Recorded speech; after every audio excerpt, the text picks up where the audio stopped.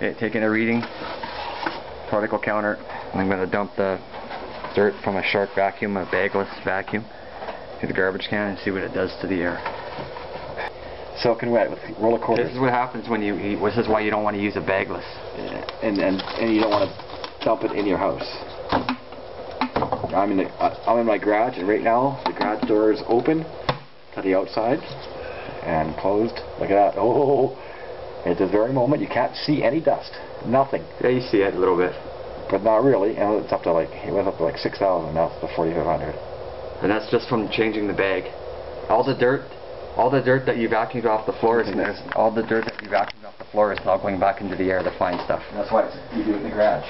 Well, we're doing it in the garage, but still some of it will get tracked into your house, and I can prove that. If I take this counter, take a measurement on either side of the door and open your door, some will get back in.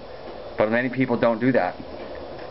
They empty these bagless things in their house. So you're basically repolluting your house. That's why you don't want to use bagless vacuums. Thank you, ladies and gentlemen. Alright, a good half an hour after emptying the bagless vacuum dirt into the garbage. Here's the particle counts.